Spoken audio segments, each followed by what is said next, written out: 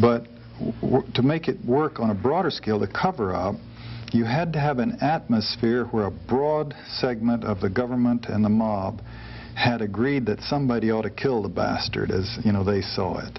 And each segment that was involved in the cover-up had to have their own grievance against him, the president, which they did. So one, they were hearing rumors that it was going to happen. Two, an atmosphere had been created where they condoned in advance that it would happen. It was okay to kill this president. They were kind of hungry for it to happen. So you have a relatively small group of people actually plan and execute the killing, and a bunch of other people standing by and just automatically saying it's in our interest to work a cover-up on it. And they had been fed some essential ingredients that would make a cover-up possible, on which to build a cover-up that seems to us, in retrospect, to have been pretty preposterous of a lone assassin. Well, on Oswald, do you think he was a patsy or a participant? Do you think he actually was one of the people that hit the president, that he was really part of a conspiracy, or was he just set up as a patsy? You're asking me a personal opinion, and my best guess is that he had absolutely nothing to do with the shooting that day. I think the evidence would prove that out in a court of law. And this is the reasoning where people come up and say it was a coup d'etat. This right-wing shadow government faced with, each element with their grievance against Kennedy, and this bottom underlying agreement that he was a liberal, doing everything wrong from their view of the world, wanting to get rid of him. They couldn't wait for an election. They wouldn't win an election anyway. So the only way they could defend their interests would be to eliminate him, thereby at the same time establishing very clearly to subsequent presidents and senators and congresspeople about who really controls the power in this country and what the bottom line is when you start taking positions that could damage their interests. On our previous programs about the Kennedy assassination, we've shown that the version as provided by the Warren Commission is fatally flawed. So our next two programs on Alternative Views, we will focus on two aspects of the Kennedy assassination: the conspiracy and the cover-up. Care to join us?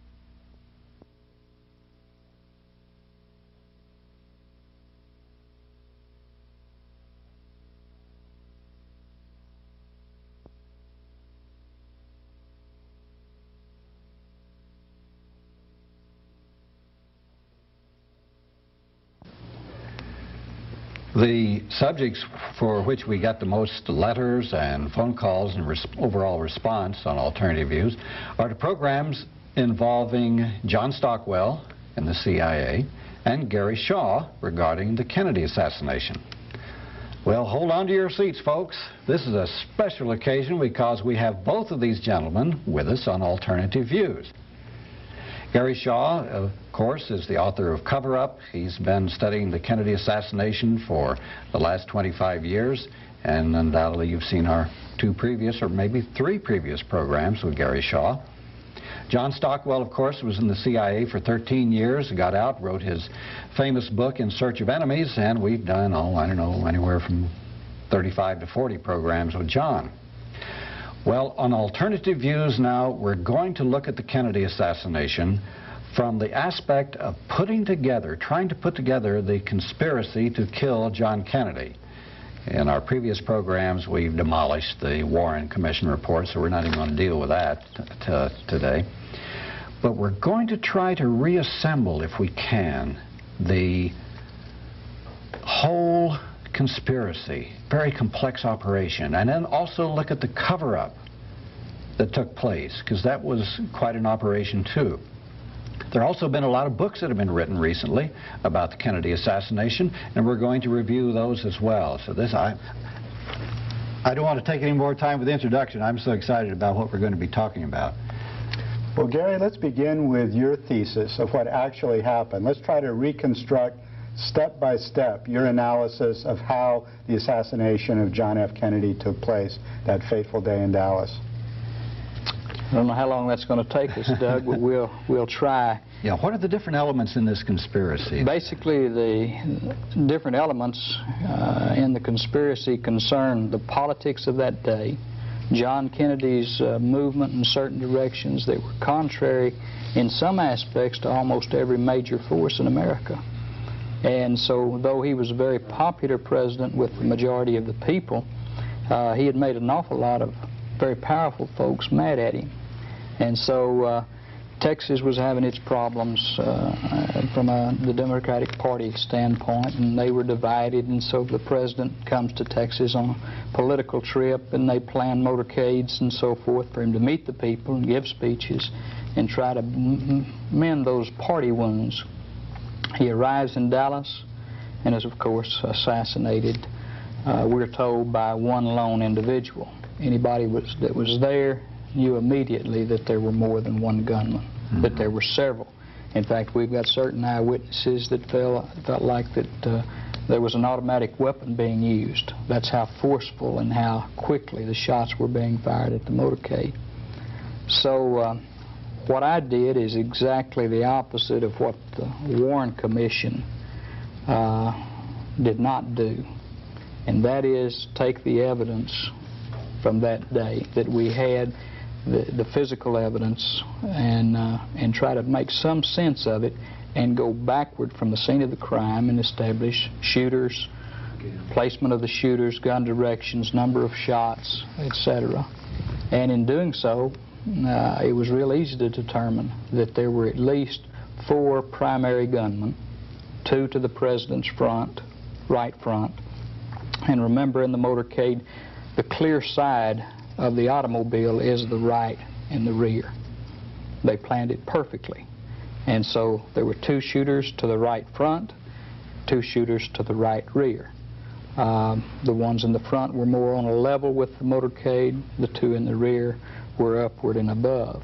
This limited the possibility of hurting people within the limousine, wounding others, in fact, to some extent. Go ahead. This would have required so much coordination, so much planning, that so many people would have to have been involved, starting even with the route that it was taken. That's correct. Whoever designed the route either had to have been involved in the conspiracy, or the conspirators would have had to know the route sufficiently in advance to be able to plan it and to be able to train. On a previous program you said you think they probably trained with mock-ups and all of this. Now, can you give us an idea of how this might have taken place? Okay, I believe it's very simple. I think that not necessarily did they have to have someone to plan the motorcade route. I think they knew in advance from people that they had contact with the direction that the motorcade would take. And from that, they were able to plan the best possible site for it. They chose this site, and they practiced with it. I think they built a mock-up. They had their 2 kill zones. Okay, this is the kill zone A. I call this gunman number 1 and gunman number 2. That's a triangulation of gunfire, very strategically located. Let's see, point 1, is that on top of the school book? On top of the school book depository. Oh, okay. Okay. This is the final 2 shots that hit the president. This is in kill zone B, or the 6th set of road stripes, and comes from the southwesternly 6th floor window of the school book depository and from the picket fence just above the grassy knoll to the left. That's number 3 and number 4. It's real important for us to take another look at the Zapruder film. This is the famous Abraham Zapruder film of the Kennedy assassination. The president is now hit in the back, and then while he's behind the sign, he's hit in the throat from the front. He's now grasping at his throat and trying to talk to his wife, and the fatal headshot.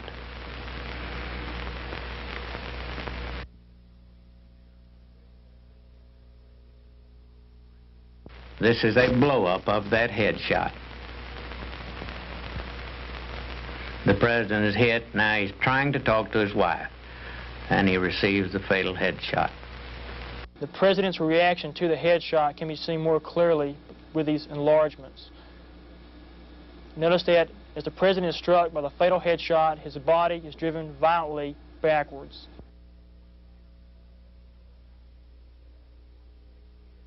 And if you watch the Zapruder film, you see the president hit twice at one section of the street.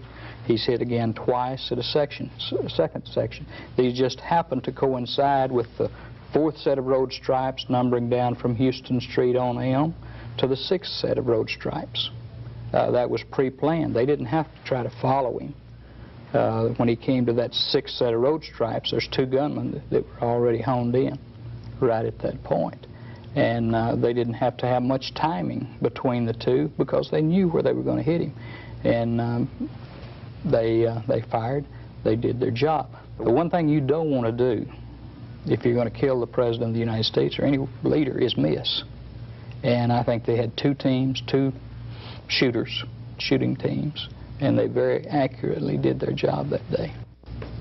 How far ahead would an elaborate assassination like this have to have been planned and have the people contacted to do it and trained so that they would be able to do such an incredibly perfect job when the time came?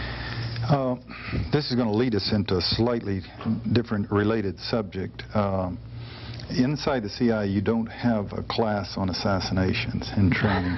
You don't rehearse assassinations. In fact, they work very hard to convince you that the CIA doesn't do assassinations. And then later on in your career, as it happened with me, you begin to learn that they do. But there is no book in the CIA or SOP or file or office that teaches assassinations.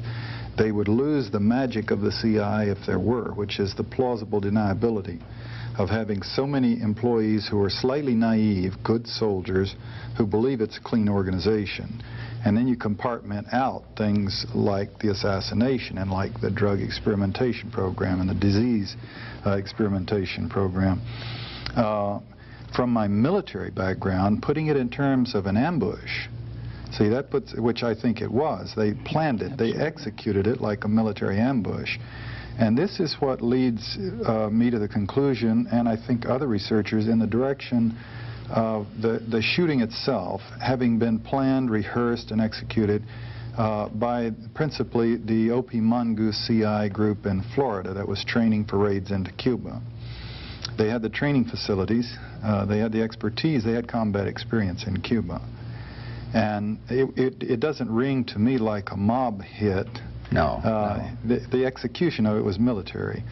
And then taking it from that, looking at it as a military ambush, you could do it very quickly. You could do it in a couple of 3 weeks and do a good job of it if you have pros, seasoned pros.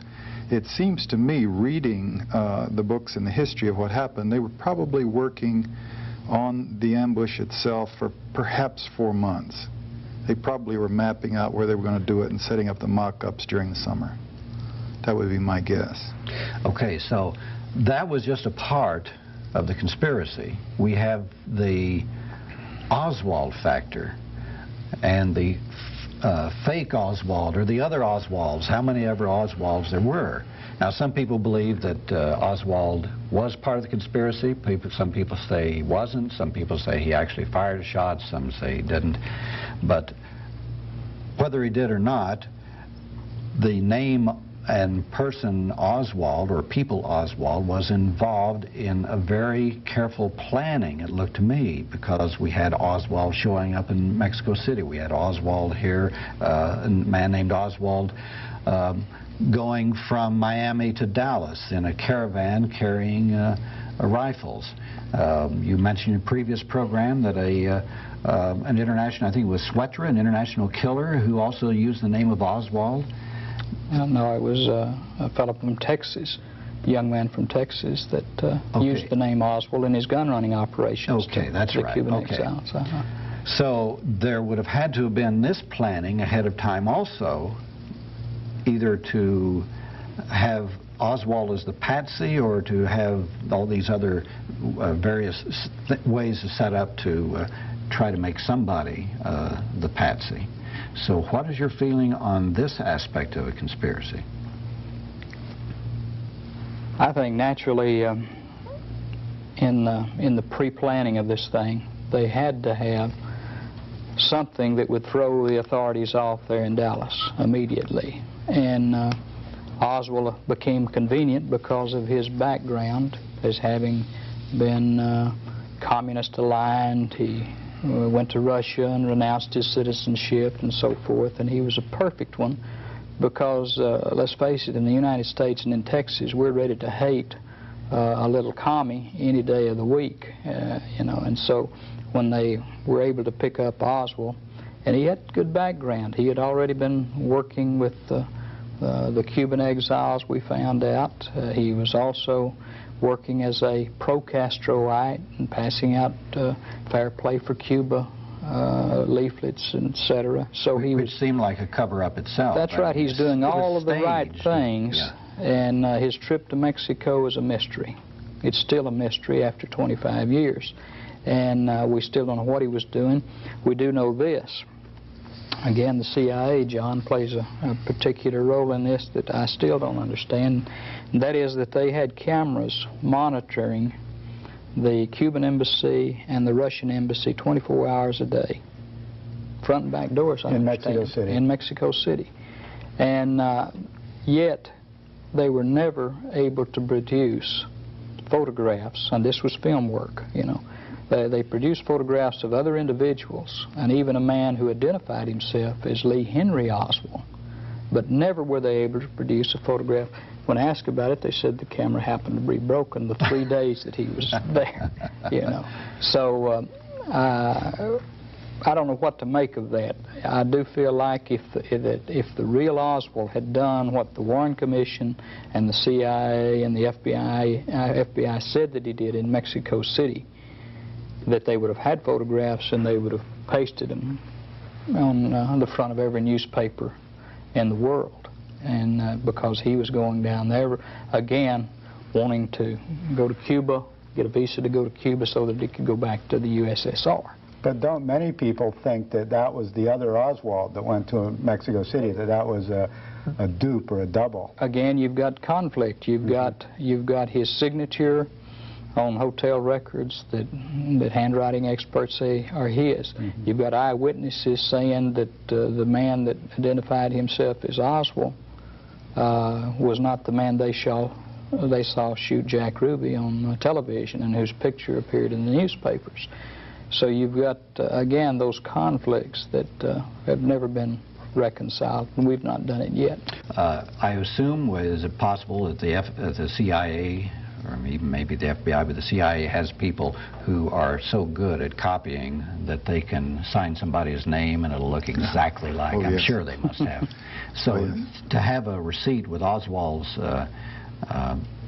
name on it could fool an expert if somebody wanted to do that. Well, one possible scenario is that they sent Oswald down to Mexico City without him knowing what he was doing. They had some operation he thought he was part of to get him in the hotels and have him witnessed in the scene.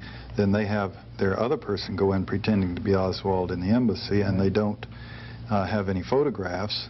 You know, conveniently, the cameras were broken that day, and so there's nothing to disprove that it was Oswald who went into the embassy.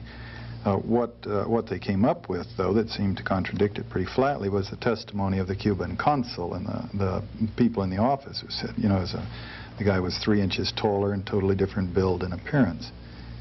That's one possible scenario. Again, we can't prove it. The way I see this thing working, trying to make it understandable to me as I knew the agency and the people in the halls who people like myself and Ralph McGehee, for example, Phil Litchke, would never, you know, have remained in an organization that killed the president. I mean, we were patriotic, you know, and we were supporting the system, and the president was the commander-in-chief. And yet the organization clearly was involved. So you think of it in terms of compartmentation. You have this group down in Florida, which is not inside the building, bureaucrats, you know, wearing coats and ties and shuffling papers. Pretty wild people, a lot of them Cuban exiles, and passionately involved, taking chances with their lives, going into Cuba, killing people, and blending smoothly into the mob activities into Cuba. And if they were the ones that did it, as appears to be the case, they were quite compartmented from the activities in the building and all the rest of us.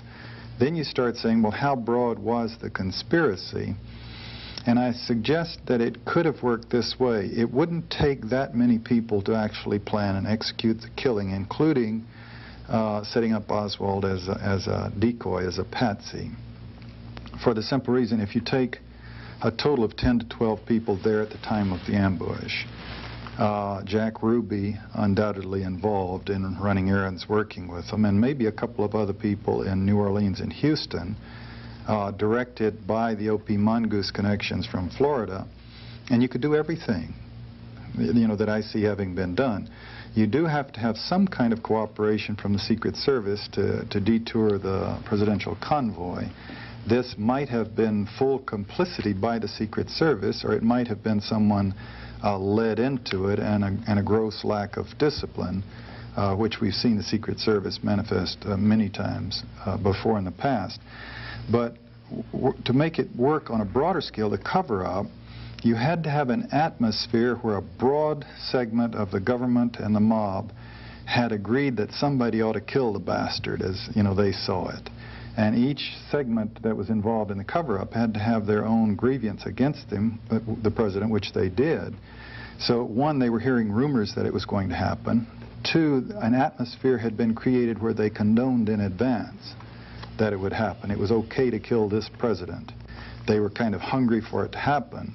So you have a relatively small group of people actually plan and execute the killing, and a bunch of other people standing by and just automatically saying it's in our interest to work a cover-up on it. And they had been fed some essential ingredients that would make a cover-up possible, on which to build a cover-up that seems to us, in retrospect, to have been pretty preposterous, of a lone assassin. Very small police force with limited resources would, in a serious investigation, would have immediately have turned up 100 things that were not consistent with a lone assassin. But just by throwing out the lone assassin, they were able to seize on that and build on that rather flagrantly, but successfully, to sell it to the public in such a way, and the rest of the establishment, so that no one was ever punished. But John, that sounds a lot like the book Betrayal by Robert Morrow, in which he tries to reconstruct as best he could, and he said that it was done with a renegade group of CIA people in conjunction with the Cuban exiles, but with the knowledge of the CIA up at the top who let it happen. It was done by these people, but someone up at the top had to know. But see, that doesn't mean the whole building or all 15,000 people had to know, but there had to be a thread going up to the top, and I've speculated a lot. You know, who was the chain of command? How high does it go? A lot of things seem to indicate that Dick Helms probably knew of it and may have been involved in the prior approvals and planning, or he may have been sitting there knowing, sensing that it was going on, but in the sense, you do a lot of things in the CIA without spelling it out to headquarters. They teach you to do that, what you don't put in writing. And the whole science of being a chief of station is to know what they want done and to make it happen, but without forcing them to say yes or no. And of course, where it gets tricky is if you misread them and do something they don't want done, you can wreck your whole career. So that's the subtlety of that business.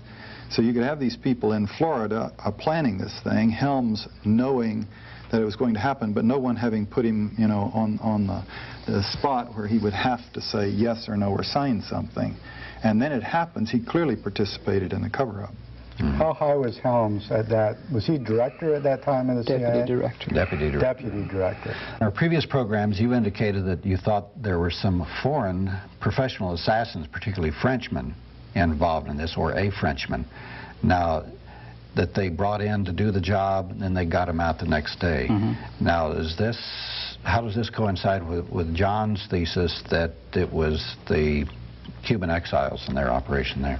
Among this conglomerate, this group of people that were participating in being trained by the CIA, were mercenaries or soldiers of fortune from the corners of the world. Oh. And it was not unusual to find Frenchmen, Belgians, mercenaries, and so forth. So it would not surprise me if you're going to kill the most important man in the world at that time, and I see him as that, I think you would get the best trained men available. And it does not surprise me that the evidence leads toward some French mercenaries being used in this operation. I don't have any great problem with that, but I don't think that they necessarily had to have brought in a full team of shooters from Marseille, for the simple reason they had some very passionate people right on their own staffs. I could visualize a scene where some of the people like Orlando Bosch was saying, I want to shoot, you know, I want one of the rifles, and maybe some of the others, but they might have had a professional or two brought in, you know, as the nucleus of the thing. Is there a Mafia connection that's plausible to the two of you? It is to me, simply because the mob was already operating within this program. The Operation Mongoose, the Operation Mongoose, and they had taken two of your higher-ranking Mafia figures, Johnny Roselli and Sam Giancana. The Kennedys had gone after them. That's right. The mob's, one of its big bases of operations was in Havana before the revolution. And Fidel was cutting all that off, severing the ties, of nationalizing the gambling casinos that had belonged to Trafficante and other mob figures. And so in the war, the efforts to kill Fidel had been begun by the mob before the CIA approached the mob and said, let's kill Castro, for example. The mob operations and activities into Cuba were extensive, and this put them shoulder to shoulder and piggybacking upon and working with the CIA's Mongoose people into Cuba to some points where they, you know, it's almost indistinguishable, you know, as to where does CIA activity stop and mob activity start vis-a-vis the operations from Florida into Cuba. One example that's not crystal clear, but it does make a point, is this David Ferry, the pilot, who was clearly at times flying arms for the CIA. Also allegedly flew Marcelo back from Guatemala, where Bobby Kennedy had him thrown out of the country, and he flew back in. And apparently, now the question is, was Ferry on the mob payroll when he flew Marcelo back in, or did the CIA send him to get Marcelo and bring him back in? But you take it another step, of course, the famous Jack Ruby, whose ties are so extensive. This may have nothing to do with anything, but in 1947, Congressman Richard Nixon intervened when the Congress was investigating Jack Rubenstein in Chicago and got him off from being investigated, and he relocated to Dallas and became Jack Ruby. Nixon had extensive, close relationships with the Mafia. So close that, according to the Playboy History of Organized Crime, the Secret Service had to say, hey, Richard, you better cool it. You can't keep going out on yachts with these guys. They're in Mafia. The people are going to start looking at this. Clearly a liability in his presidency. Getting into the detail, and there's several of these books that are out now where you can read Contract on America particularly, and some of the others about the mob activities in Dallas and how extensive they were. And bringing back to what we were talking about before, the setup, luring the president into the ambush, was the Secret Service involved? To my knowledge, we don't know, but we do know the Secret Service people out boozing it up until 5 in the morning, one of them, in a nightclub that was owned by a friend of Jack Ruby's. The night before the assassination? Yes. Close friend. Close friend of Jack Ruby's, a place where Jack Ruby ran, you know, visited and hung out. Same girls worked there. Same girls worked there, and they were there, some of them until 2 or 3 in the morning, and one until 5 in the morning, and this was the President's Secret Service.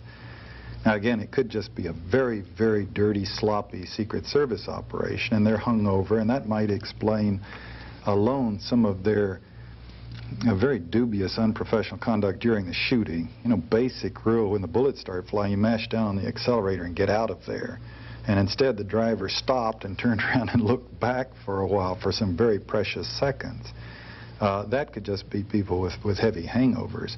or it could be some corruption from the mob, or maybe the mob's role was just take these people out and show them a good time and get them thoroughly drunk. Provide information also to Indeed. the CIA or whoever the hitmen were. So you don't think the mob were part of the hit squad? In other words, it has more of a military CIA operation. Oh, I think they overlapped right into it. I see. Yeah, I think that the lines distinguishing from the mongoose people and their activities and the mob activities in Florida, in New Orleans, and Dallas through Ruby were probably indistinguishable.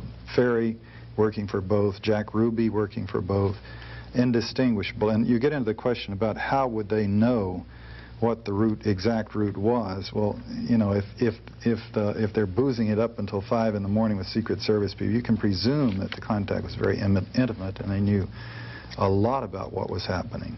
There's always been something that has not bothered me, but did puzzle me a bit. How far ahead of time did Oswald take that job at the school book depository?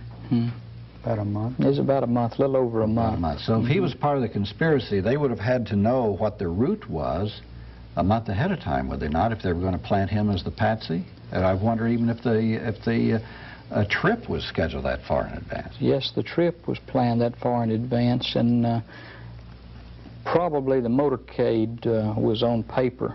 And the one key ingredient there to knowing about the motorcade is Jack Ruby's close relationship with the Dallas Police Department. He went as he pleased among them. They came to his club. They were treated royally. His girls were told to wine, dine, whatever they needed, and to take care of them. That's the reason he was able on Friday night. We even have one witness now, a policeman whose office was right next door to where they were interrogating Oswald, who said that Jack Ruby on Friday night actually went into the office of Will Fritz where they were interrogating Oswald. Wow. We know he was at the police. We've got film of him. But that has never come out. And this is a reliable officer of that day who's now retired and says, I don't care, this needs to be known. The route then, was that selected by the local police or the Secret Service, or selected by the local police and then approved by the Secret Service? Because it was against all regulations. Basically, the record is this, that the Secret Service were taken by Assistant Chief Charles Batchelor at the time, who was in charge of the motorcade. When Batchelor got to Dealey Plaza, after driving the first part of the motorcade, and he said, then we hit Stemmons Freeway right up here, and it's right out to Market Hall. He did not tell the Secret Service that there would be a right-hand turn going down Houston, 90-degree right-hand turn, and then that 120-degree angle turn down on Elm Street. He did not take them that far. So you can speculate either that was, we don't want to know, don't tell us anything, or they were not told anything, and they assumed that they would continue right on directly in Main Street, and that Main Street, the street tied into Stemmons Freeway. And once again, you could either say this is part of the conspiracy or this was part of the people who are incredibly incompetent. But you find this all the way through. So that, all the way through. Which leads me to ask the question about the FBI then. There seemed to be complicity with the FBI, particularly in the cover-up, but now as the conspiracy, there were people flashing badges, Secret Service badges, FBI badges here and there. Maybe they were fake, maybe they weren't. But what was then the extent of the FBI relationships? I've heard people say that Oswald had relationships with the FBI, and Ruby, of course, had relationships There was with an the early FBI. report that Oswald had an informant status with the FBI. They had an informant number that he received funds monthly. One of the Western Union people testified to that fact, and that he received $200 a month. And his informant number was like S-172. In other words, they get real specific. Now, what I have a tendency to believe is that probably another individual was this informant who was using the name Oswald and was working for the FBI, and so they could legitimately say Lee Harvey Oswald, the man who shot the president, was never an informant of ours. But this other man who was being used, and I think all of the evidence points to some type of either bureau involvement or intelligence involvement, even if it's a low echelon involvement of Lee Harvey Oswald. I mean, it's like Senator Schweiker said, the fingerprints of intelligence are on every move that he made back in that period of time. FBI or CIA? Or one or the other, or Defense Intelligence Agency. We had a number of, and so that's kind of the way I have approached it. It does not have to be. And the FBI had already destroyed a note, you know, that the Oswald had brought up there. Well, on Oswald, do you think he was a patsy or a participant? My best guess is that he had absolutely nothing to do with the shooting that day. I think the evidence would prove that out in a court of law. That there was somebody in his place who looked very much like him, and it's even a good possibility that Oswald, acting on behalf of one of these agencies, had actually knew about the plot and perhaps had even tried to report it. Mark Lane gave a speech in which he said that when Oswald was informed that Kennedy had been shot, he said, so, and they were accusing him of doing it, he said, so I'm the patsy. Right. Now, which would lead me to believe that he was part of the conspiracy. He may not have fired, he may not have been at the school book depository and all, but it leads you to think that he was part of the conspiracy. Or part of something. John Davis wrote a book called Mafia Kingfish. It'll be out in paperback in November, and I urge your viewers to buy it. But it does make a very good case for Carlos Marcello as the force, as one of the forces behind the assassination of the president. But he uncovered evidence that Lee Harvey Oswald actually worked for the Marcello family in New Orleans. As a boy, as a boy, as a runner. Adopted and his uncle did work for Marcello. Right. They know that, and he worked for his uncle. And so that's a close tie with New Orleans and with David Ferry and with you know, organized crime. And when it came time to find somebody as this patsy, he was a natural, which leads me to the conclusion that whoever his immediate superior, his case officer, or whoever it might be that directed his activities in whatever intelligence operation that he was in, had to have also probably been in on the conspiracy to kill the president. And he was manipulating Lee Harvey Oswald into the position that he was. The job at the Texas School Book Depository, his trip back to his rooming house where the Dallas police car, while he's inside, comes up and honks twice, and he comes out, and the last time the landlady sees him, he's standing on the corner waiting on a bus. And then the next thing you know, Tippit is killed, and Oswald is way over here, and the timing is impossible for him to have done all of these things, but he ends up in the theater with a gun, you know, and is arrested. The first two things the cops say to him, now here is a man miles from the scene of a crime. They have absolutely no indication that he's done anything other than allegedly sneak into a theater without paying. And they arrested him, and they're saying, shoot the president, will you? And we have eyewitnesses and ear witnesses testifying to that. That's what they were saying. And even to the point of taking a gun butt and striking him with it. And at that point, they didn't have any of the reconstructions of the Warren Commission, which turned out to be stretched and false.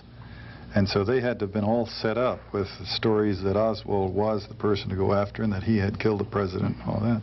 Wow. So now, were these people part of the conspiracy, or did somebody tip them off on the scene and say, okay, this there guy. He is, get him. Right. Well, I think, you know, this is speculation and can be discounted as such.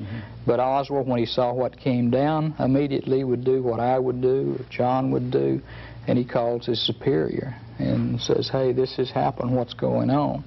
And he says, I don't know, meet me at the Texas Theater, like we usually do, or meet me at the Marseille Zoo, whatever they decide is a meeting place. And then they hang up. He picks up the phone. He calls the authorities. Your man will be such and such place, such and such time. There is another aspect of the conspiracy which either would have needed to be taken care of or as part of the cover-up, which we'll get into later, and that's the medical aspect.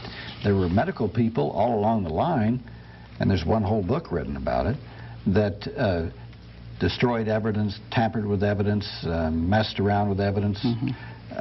So how did was this part of the conspiracy too, that people had to have their counterparts or people working with them in the medical flow of this from Dallas on up through Washington? I think there's no doubt that there had to be, and I think it had to come basically from within the White House. The one man who was key to all of this was Admiral George Berkeley, the President's chief physician. He was with the President at Parkland Hospital. He was with him on Air Force One. He was with him at the autopsy, and he ordered the autopsy surgeons at that point not to do certain things, very valuable things, like not to probe the back wound so that they could determine its track and therefore the direction and angle of the shot, not to probe the throat wound. Certain things had been done to the President's body. Henry Hurt, and this has gone missed by most people, Henry Hurt called Dr. Berkeley, and Dr. Berkeley said, yes, there was a conspiracy. This was in 1975. And he indicated that he would be willing to talk to Mr. Hurt. When Mr. Hurt got back to him, he was very angry, very adamant, and said, I will not talk, forget I ever said anything. Wow. And that is in his book, though, and he has got it on recording. His original statement is, yes, that there was a conspiracy. And it would have had to start right at Parkland Hospital, because that's where the magic bullet, the pristine bullet that did all the damage but came out without a trace or remark on it, that was found on a stretcher. So it had to have been, the medical aspect would have had to start there as far as the cover-up goes. Well, it was a military-controlled operation completely, and I think you've got to ask yourself the question, if this happened, how would Robert Kennedy fit into this? Why would he keep his mouth shut, etc.? And we learned probably about 6 or 7 years ago that one of the first people that Robert Kennedy called was one of the very top Cuban exile leaders, a fellow by the name of Harry Reese Williams. That's Harry, R-I-R-U-I-Z, I believe. Reese. Williams. And he told him that, hey, one of your guys killed the president. And that's not a pro-Castro act, that's an anti-Castro act. And you have to ask yourself, well, why didn't Robert do something about it? I think immediately they realized that the same group went to Dallas that they were sending to Cuba. And when they realized that and realized that those tracks would come right back to them, they had to say, stop, we've got to cut this off now. And they did do that. Let's clarify that. They in that case being Robert Kennedy, yeah. The people in the White House, Dr. Berkeley, orders directly to Dr. Berkeley.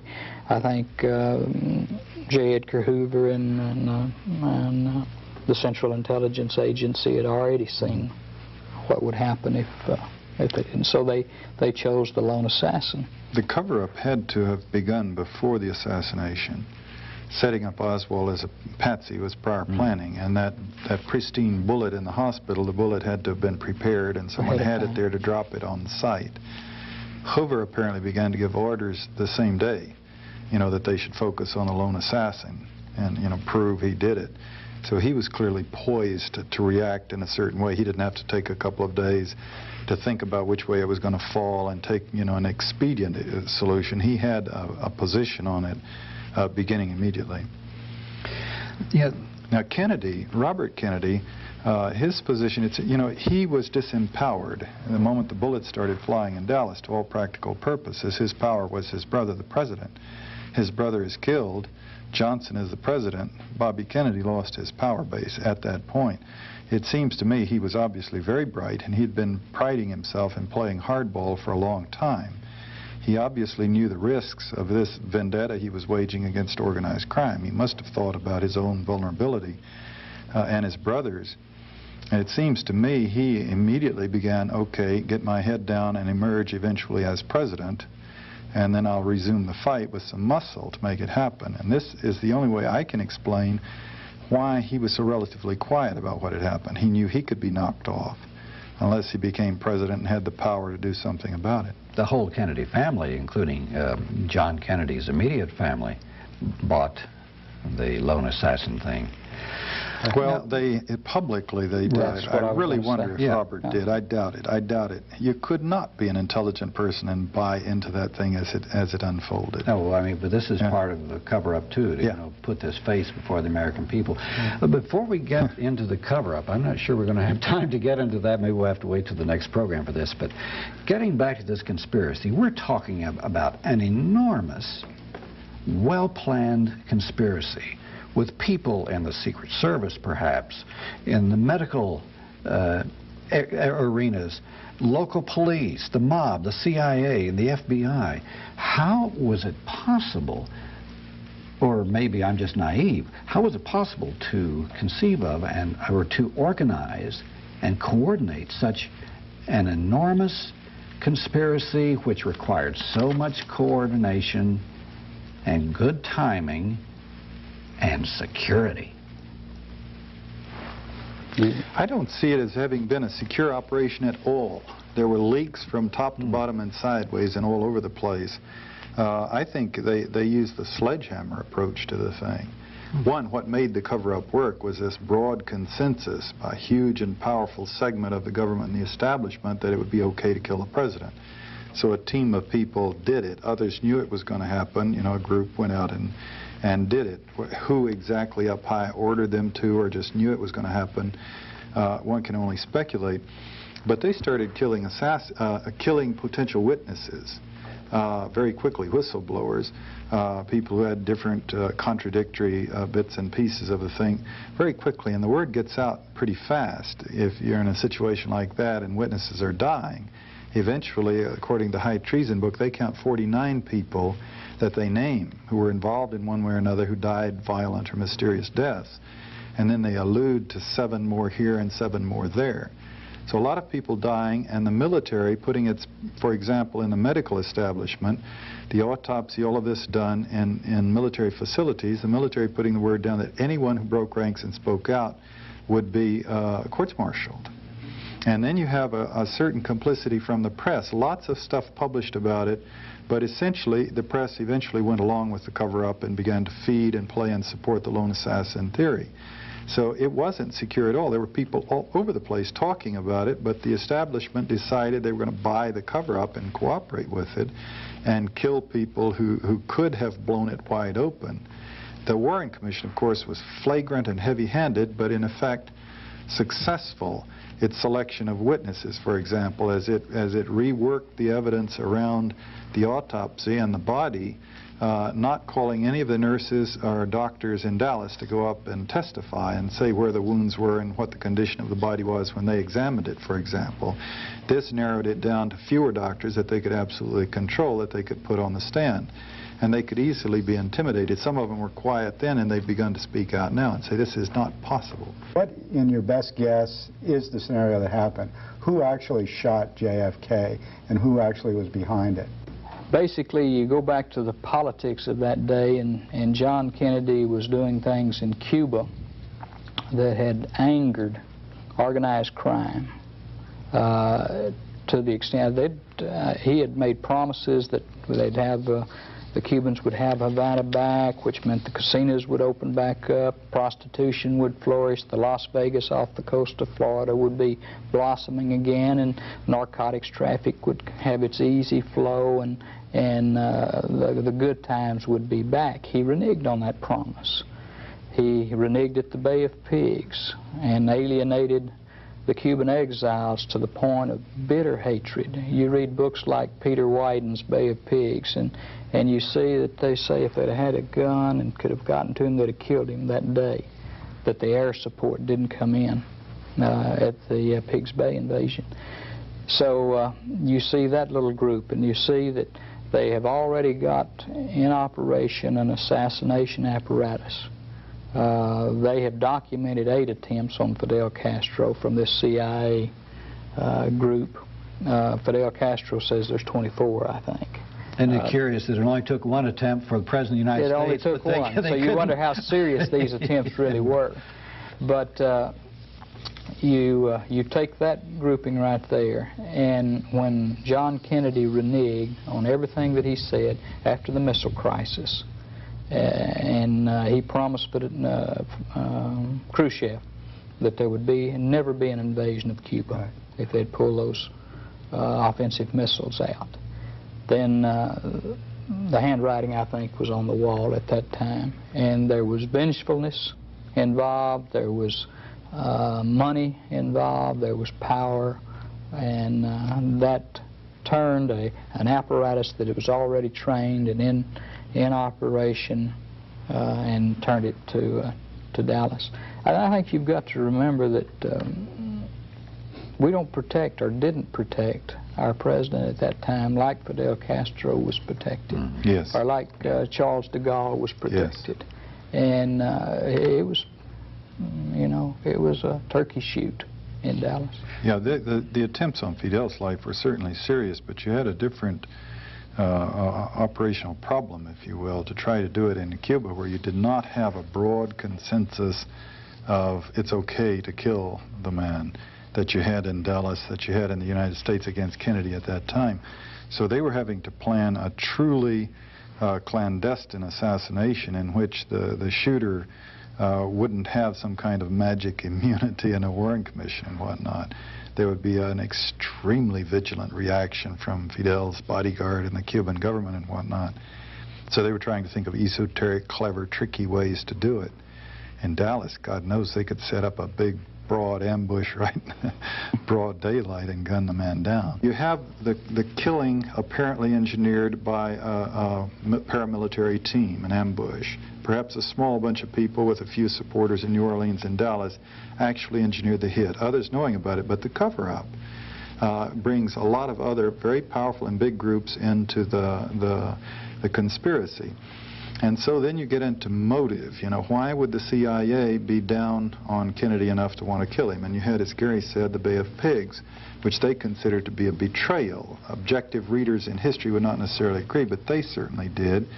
And also, he was in the policy of reformulating the policies in Cuba to actually withdraw and cut back and curtail the assassination attempts on Fidel and break up the OP Mongoose infrastructure that was raiding and attacking in Cuba. You get this in the Betrayal book by Bob Morrow, for example.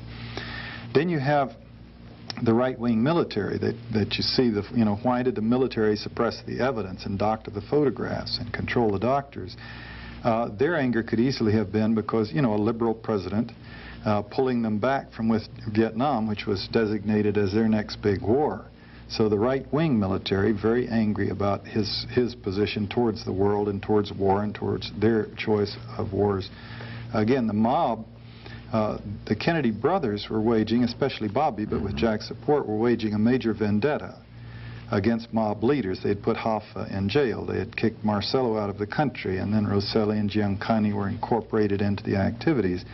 The mob had a fight for survival on its hands with the Kennedys. And then, of course, you have their huge investment in Cuba, and then you also have linkage into Southeast Asia. Trafficante had been to visit Vietnam. They were obviously planning a shift in resources to the Golden Triangle. If the U.S. went in a big way, you'd have lots of vehicles, airplanes, and ships, literally, that you could piggyback the drugs back into the States, and Kennedy's pulling out of Southeast Asia. The Texas, the right-wing business folks, of course, the oil depletion allowances. Kennedy was cutting them. They had become fabulously rich from these things, and they didn't want them cut. And then you get, of course, the key is the FBI. not necessarily in the planning of the killing or the execution of the killing, but certainly Hoover's position, immediate position in the cover-up, was essential to make it work. All of his agents trying to construct, or ordered to try to construct evidence that would pinpoint a lone assassin. Some of them came up with bits and pieces that were quite contradictory, which the Warren Commission pretty much just ignored. So where did the FBI come up with its big grievance against Kennedy? And this is where you get into, for example, Contract on America, David Scheim's book. Hoover had, and also this other excellent book, we have a copy here, Secrecy and Power, The Life of J. Edgar Hoover. Hoover had a lifetime association with organized crime.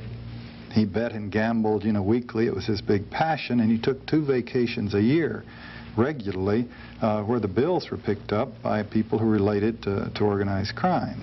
And he maintained throughout that organized crime was not a problem, not a factor in our society. Didn't exist. Didn't exist. No, the Mafia didn't exist. The Mafia didn't exist. And so he's in a position, if, you know, from that position and that history and that involvement, his relationship with the mob, and then of course his hard right-wing stance, period, across the board, what you had all of these people faced with a very dynamic, effective, liberal president who promised to be in office for 4 years and then 4 more years, quite possibly followed by his brother for 4 years and maybe 4 more years, and God knows, Teddy after that. I mean, they could see a real dynasty moving. All the polls were showing that they had no chance whatsoever to win in the electoral process. And this is the reasoning where people come up and say it was a coup d'etat.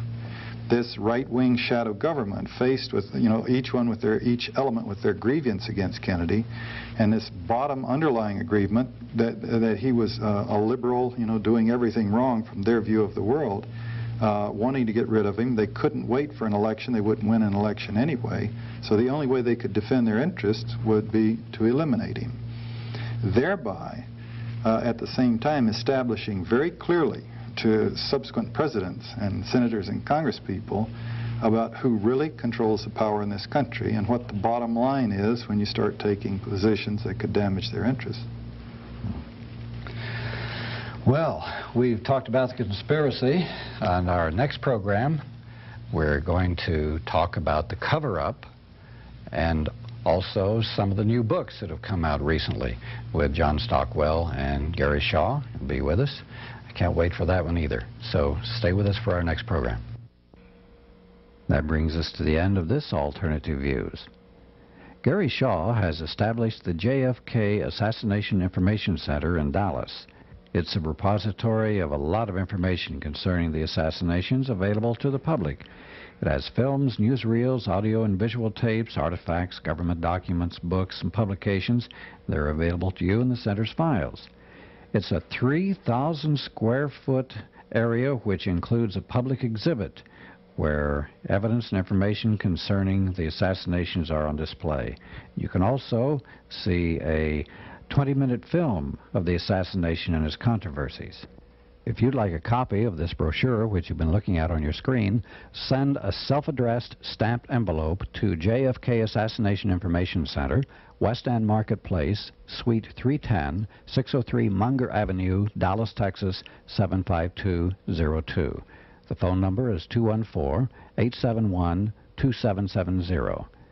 That's the JFK Assassination Information Center, West End Marketplace, Suite 310, 603 Munger Avenue, Dallas, Texas, 75202.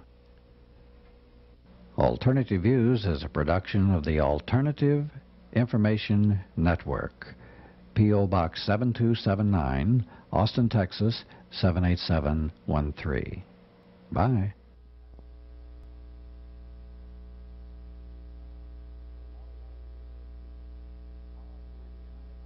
In all likelihood, Oswald was never supposed to leave the Texas School Book Depository alive. Had he not left alive, had he been killed there, with the evidence already planted, he's dead, never can say a word. They killed the little commie rat, open and shut case. Also, if you'd go back and ask the policemen right now, which we have done, they'll tell you real quickly that they were told to shut up. And there is no way that a fair investigation could have been, in fact, conducted by the people that were on the Warren Commission. Yeah. Also his ties with the mob, as apparently, if you read David Scheim's book, you know, many, if not most, of our top political leaders have mob contacts. It may even be a situation where the mob has such muscle and influence that you can't really be a top leader without the connections with the mob, or at least a laissez-faire relationship with them. In our previous program on Alternative Views, we described the conspiracy which resulted in the assassination of John F. Kennedy. Now we're going to take a close look at the cover-up, see who was involved politically, militarily, and in the police establishment. Right now on Alternative Views.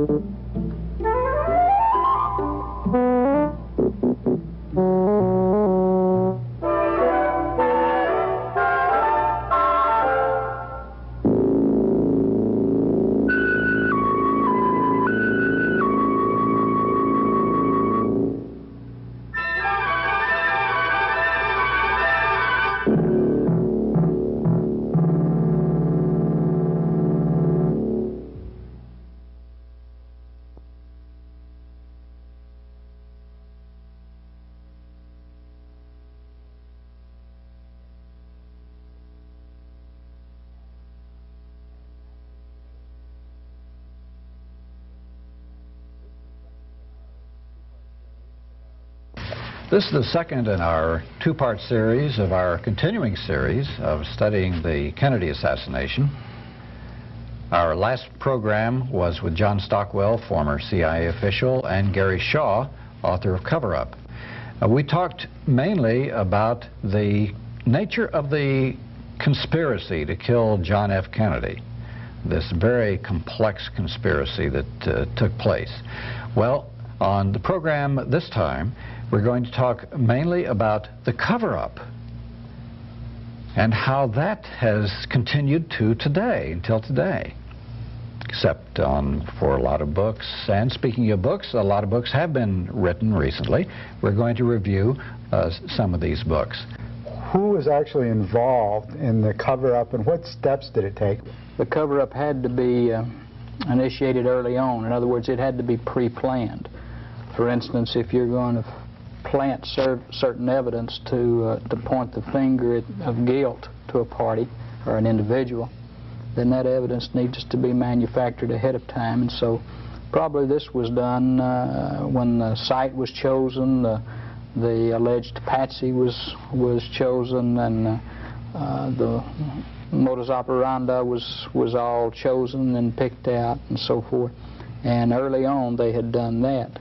The cover-up actually went into place at the time of the shooting, and that we find that there's conflicting testimony concerning the way the alleged sniper's nest appeared at the time it was found and later on. In fact, we have at least 4 and probably 5 official photographs of the sniper's nest, this 6th floor southeast corner of the school book depository, where the boxes are arranged in 4 different positions. We don't know today which is the right position, because early on there was the changing of them. The hulls from the rifle, the original officers that saw the scene said that they were laid side by side there. Later on we get photographs and they're scattered like they would be if it was a bolt-action rifle was used. So these things began early on and had to involve not all of the Dallas police, but maybe one member, you know, or somebody in a position to manipulate this sort of thing. Somebody who had access to the 6th floor of the Texas School Book Depository, was close to Oswald, and later on, you know, this cover-up, it had to go into the upper echelons. Some of it, I think, was conspiratorial, pre-planning, and went to the highest echelons of our government, and some of it was of expediency. Couldn't there be two aspects of the cover-up, or maybe two different cover-ups? One is the pre-planned conspiratorial cover-up. They knew they had to cover up evidence, medical, ballistic, other types of police-type evidence. But then when you got to the higher level of the Warren Commission, the mass media and all that, that was another cover-up that continues to today, and that may be of a different nature. Totally different nature. And that's what I mean by that cover-up by expediency, and I'll talk about that. Well, but I want to bring out the first one first, then we'll talk about the one thing in particular I think is very important to remember in this, that in all likelihood, and again this is speculation, but I think it's pretty sound speculation, in all likelihood Oswald was never supposed to leave the Texas School Book Depository alive. Had he not left alive, had he been killed there, with the evidence already planted, he's dead, never can say a word, they killed the little commie rat, open and shut case.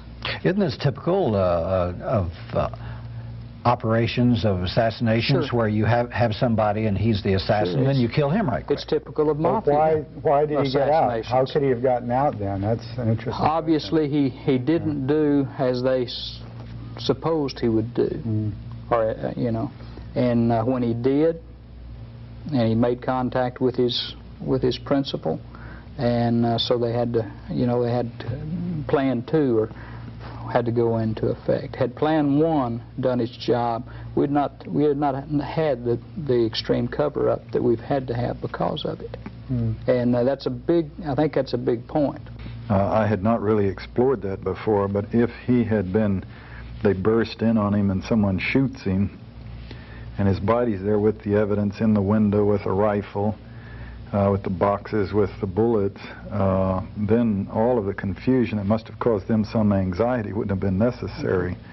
And the ruby and all the mysterious things that happen that can only be explained in terms of a damage control and a prolonged and increasingly sloppy conspiracy. Now, we talked about the cover-up of medical evidence in our previous program. We know from the 2 programs previous to that, which you did with us, of a lot of cover-up and destruction of evidence by local police and by the FBI. First, let's talk about the local police. What type of cover-up occurred there? Okay, I think some of it, again, you would have to have somebody in a position to be able to buy them, so to speak.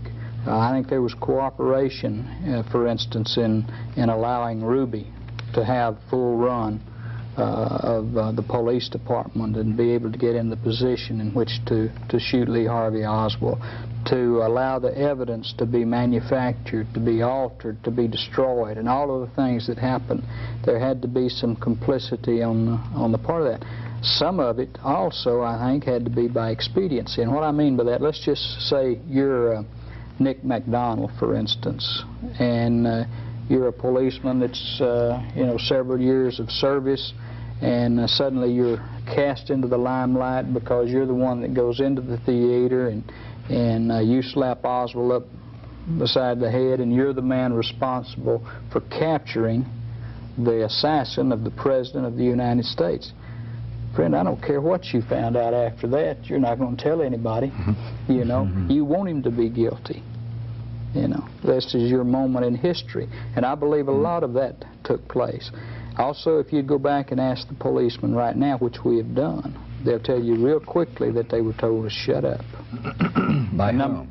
By their superiors. Their superiors. And number 2, not only were they told to shut up, but the case was taken from the hands of the Dallas police authorities and transferred to the FBI, contrary to all laws of the land at that time. And how soon did the FBI come in to take over? Oh, they took over immediately. By and large, but soon after. And of course, one of the things we pointed out in 1976, and we have this from a firm report, that Captain Will Fritz, who was in charge of homicide and robbery and in charge of the interrogation of Oswald, is in 1975, after the Zapruder film had been shown for the first time on nationwide television.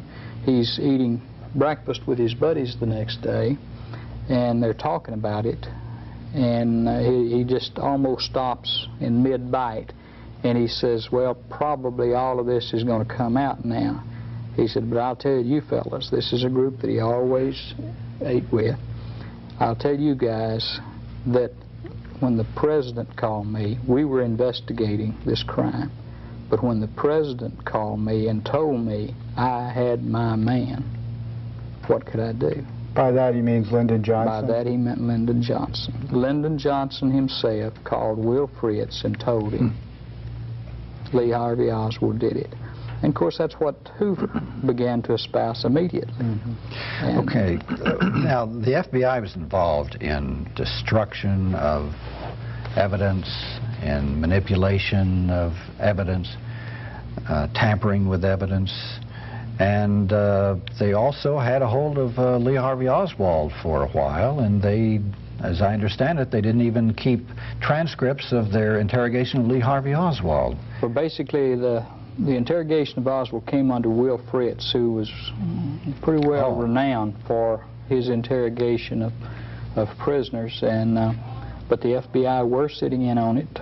As I understand, were other intelligence agents, Secret Service. And Fritz made the statement that he kept no notes. That's real important. He kept no notes of the interrogation. He didn't say, I didn't take any. He said, I kept no notes. But we've got statements from at least two people, including Oswald himself. When he was asked one time about a certain thing, he says, I've already answered that. It's in your notes. Read it for yourself. So we know that from him and from a postal inspector by the name of Harry Holmes, who was also present for what I don't know what a postal inspector is doing at an interrogation, but he was, who also mentioned the notes that were being kept. But they've never turned up. And so we don't know what Oswald was saying during the hours of his incarceration and before Jack Ruby shot him. But the Dallas police were not as derelict, I think, in the evidentiary stages as was the Federal Bureau of Investigation, because some of what they did, you know, I find hard to believe even now. Gary, one of the big aspects of the cover-up has to do with this grassy knoll theory. The Zapruder film, many eyewitnesses immediately after the shooting said that they saw and heard smoke and bullets coming from the opposite end of Dealey Plaza from where Oswald was supposedly shooting him. And the Zapruder film saw Kennedy's head go in two directions. How did they cover up this grassy knoll theory? Who was responsible for that? Was that police, FBI, or how did this cover-up take place? Basically, it had to take place in this way. The Warren Commission totally relied on the FBI. Some from the CIA and some from the Secret Service and other intelligence agencies and investigative agencies. But basically what the FBI fed them, that's what they used. So that the FBI, you know, completely, you know, they didn't say that there were no witnesses who said the shots, but there were no reliable reports of shots anywhere other than the 6th floor of the Texas School Book Depository. One of the funny things about that is they publish still frames, frame by frame, of the Zapruder film in the Warren Commission volumes. When they get to frame number 312 and 313, which is the time of the president's fatal headshot, then he takes and reverses those frames afterward. I say he. They are reversed. And they finally caught. But then they have the tendency, is what you do if you're following them, it has the tendency to completely negate the backward head movement of the president upon being shot. That's in the Warren Commission report. That's in the Warren Commission volumes. I understand and he wrote a letter, of course, when they found it, and said it was just a printing error. All of those frames, and that's the only 2 that are out of order. So it's this kind of thing all the way through. I thought the FBI had done that. They doctored it up. Well, they were responsible for it. They were responsible. But they also swallowed a lot of other evidence, didn't they? Oh, yeah. Okay, and the witnesses, they carefully doctored their use of witnesses, too, didn't they? The witnesses that they pushed toward the Warren Commission were those witnesses that buttressed their report. You know, we got tunnel vision. I admit that as a researcher and one who's found flaws in it, and you know, we tend to go in one direction. But I'm not as bad. I don't have the tunnel vision that they had, and that they would completely ignore all of the... It's amazing the number of witnesses that said a shot was fired, over 50. They were in Dealey Plaza in a position to hear and see, said that the shot came from the president's right front, and that kind of thing you can't ignore. Of course, the biggest cover-up right away was the Warren Commission, and that wonderful memo that was sent to them. Let's see, now I always get that mixed up. Was it the press secretary sending it to, or somebody sending it to the press secretary? Can you quote that? I love that.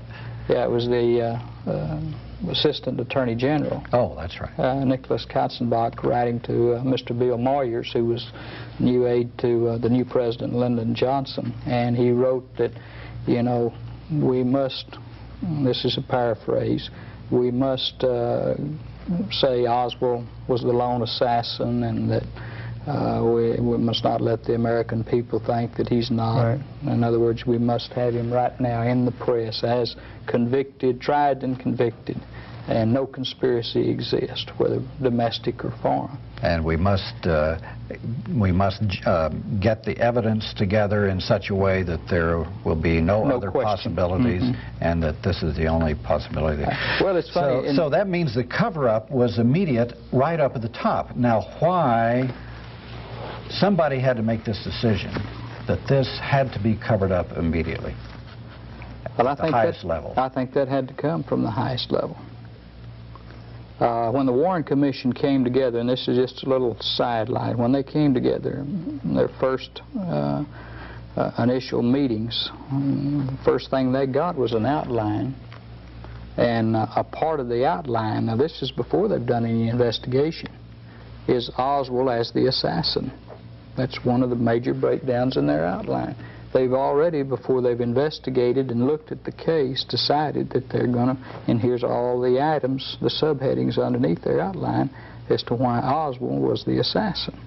Now, that had to come from the FBI, because they'd already issued their interim report and supplementary report to that, and said Oswald did it and did it alone. When the committee came together, they made note of that.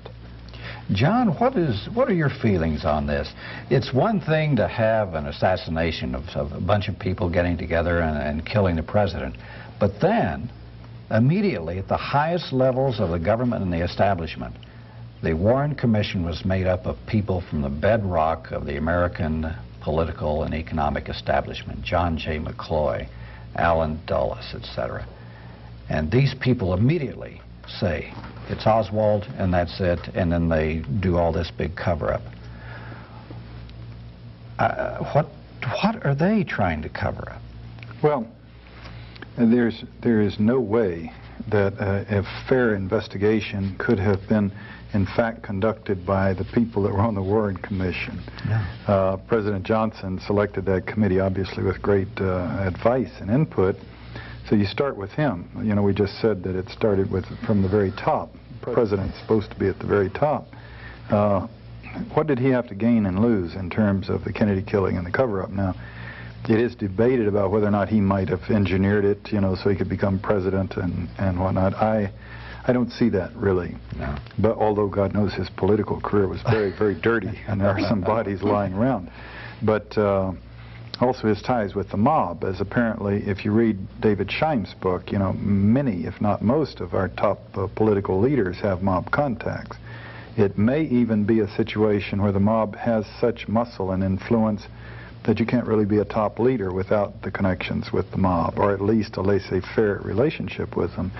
But in any case, Johnson, like the others we mentioned before, is faced with being permanently eclipsed by John Kennedy. Johnson wanted to be president. He could never become president as long as Kennedy was around. Kennedy's dead, he's president. I don't think he necessarily engineered the killing, but he certainly benefited from it very greatly. He could have spent his entire presidency presiding over an investigation of the conspiracy to kill Kennedy, or he could get the thing behind him as quickly as possible and go on with his life and his presidency and his place in history. Now, as he did it, his place in history had to do with the great social revolution in the United States that he engineered, and the Vietnam War, which is tragedy that he engineered, and it had very little to do with the Kennedy killing, a cursory sweep it under the rug.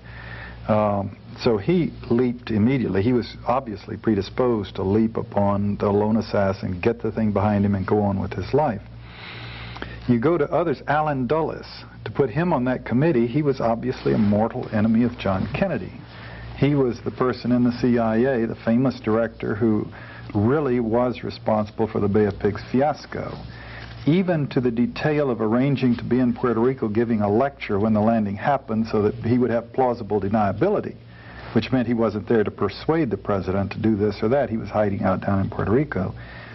And he got fired. You know, his place in history, to mind you, he'd been involved in great manipulations during and after World War II. He had a great sense of his own role in history, behind the scenes perhaps, but nevertheless making and breaking presidents all over the world. And he's fired by Kennedy, and some humiliation at the end of his long and distinguished career. To put him on that commission, what chance are you going to have of him vigilantly investigating who killed the president, especially if some of his own former CIA people were involved, as they clearly were. Gerald Ford, others on the committee were strong historic allies and protectors of the FBI. And as we said before, J. Edgar Hoover had a long lifetime association with organized crime. And the FBI director who gave the orders to focus on the lone assassin. In some ways, if the cover-up seems so crass and flagrant, and yet if you understand the workings of the government, they generally come up with party lines. I mean, the president or Henry Kissinger, when he dominated the government, would put out the word, and this is the policy, and everybody else, even if they knew it wasn't true, that was the line, and everybody sort of takes up on it. The admirals, the generals that passed the word down in the Bethesda Medical Center and Walter Reed Hospital that, you know, people better not speak, they wouldn't have to be calling on the phone to the admiral, for example, saying, be sure that the autopsy is done this way and this way and this way to make the cover-up work. They wouldn't present it that way at all. They would be saying, look, we want to make sure that this lone assassin, they've already caught the killer. We want to make sure there are not a lot of wild rumors and people agitating around the nation. And Johnson gave them some useful cover stories. He said, if I investigate this thing vigilantly, we may have to go to war with Russia, implying that the Russians might have done it. So the general is calling down to the admiral, to the people down below, saying, let's keep this thing under control. Let's be mature about it. They've already caught the killer. It's obviously this commie nut, Lee Harvey Oswald. Now make sure everybody doesn't go hog wild, and keep the lid on those doctors down there. I don't want them shooting off their mouths. And in a military establishment, with the discipline they have, that would be sufficient for a whole lot of people to say, aye, aye, sir. Here's the word, yes, sir. And then, of course, they had to have someone a little more cynical than that to manipulate the photographs. To put hair in places where there wasn't hair before and cover up wounds that, so they literally cut, it's in the high treason book of the head of the president, and you can see where they added in effect, a toupee to cover up where where wounds actually existed. This kind of thing, the whole government agreeing, and then the establishment agreeing, the press agreeing. Okay, here's the line, this is the way it is, the president said. The Warren Commission said, and it all falls kind of naturally into place. Except in this case, I mean, they've done it hundreds and hundreds of times with lesser things. The necessity of our going into the Vietnam War. That blew up in their faces later on, but it worked for a while, and the nation marched off to war again. They did it very successfully with Ronald Reagan as he was president, trying to make him appear as a wise, benign president when in fact he was mentally defective. He couldn't think straight. But they all agreed that he was the president and it was his policies, and they packaged him and sold him to the country. Well, now there was a massive mass media cover-up in this too. They went right along with it. To this day, the establishment media say you were given the party line of the Warren Commission. Now, how could they have been controlled and fit into this framework? Well, 80% of our news in this country is quoting the president or quoting some figure, quoting the Warren Commission. This is how they maintain power in the hands of the people in power, or are the voices, the spokespeople in power. The news is that in giving his speech today, President Bush said such and so. It's not considered to be good form to write, and he was lying through his teeth throughout the whole thing, and everybody was laughing and giggling because it couldn't possibly be true. No, the news story is the president said such and so, and then what he said. And then Senator so-and-so, and the Warren Commission, there was article after article, when the people on the commission itself were speaking out, and they were all saying, and J. Edgar Hoover's statements, and Bill Moyer's statements, and the Assistant Attorney General's statements, and all the others saying it's clearly a lone assassin. So the media is reporting that. Now, obviously, the media, one would dream that the media could take a more aggressive position and put big headlines saying flagrant cover-up afoot, people are lying all over the place. But the rules of journalism that the owners of the media have established are that that would be irresponsible journalism. This is where you get into the books, you know, Manufacturing Consent, Chomsky's book on the subject, or Inventing Reality, Michael Parenti's book on the subject, how they make believe, and they make the nation believe they're make-believe. It's irresponsible journalism for the newspapers to take the lead and say what happened. They believe their role, or they maintain that their role, is to announce or to repeat to the public what the leaders say happened. On the editorial page, they obviously could do a better job. They would defend themselves, I'm quite sure, by saying, oh, we ran lots of articles about other theories and other possibilities. And we ran lots of op-ed pieces expressing doubt about this, that, and the other. And they go back and show you the articles. But it still doesn't carry weight until you get some front page story saying Senator so-and-so says this is a flagrant cover-up, Kennedy was killed, sloppy investigation, massive cover-up afoot, and the media didn't see its responsibility to do that. It saw its responsibility to participate in the cover story. There's another aspect of this too, that from my studies, if you look to see who the media moguls were at this time, and who the top people in the American power structure, you know, like the head of Chase Manhattan Bank, the head of Ford Foundation, the head of the CIA, you find that they're all interlocked with each other. They're involved in organizations such as the Council on Foreign Relations, the Bilderbergers. They are in a lot of the same elite social clubs. The head of the Time Life was a man who was a very important person at the top of the American power structures, C.D. Jackson. So it would be very easy for these people to see each other informally or call each other up, knowing each other and their attitudes on keeping control of the government and the economic system. It would be very easy for them to coordinate, say, hey, we got to do this, and then they would just take it from there. Wayne Smith, you know, who's a distinguished professor at Johns Hopkins, was formerly the State Department's representative in Cuba and resigned in '82 in protest of Reagan's policies. Lifetime career as a diplomat vis-a-vis the U.S. and Cuba.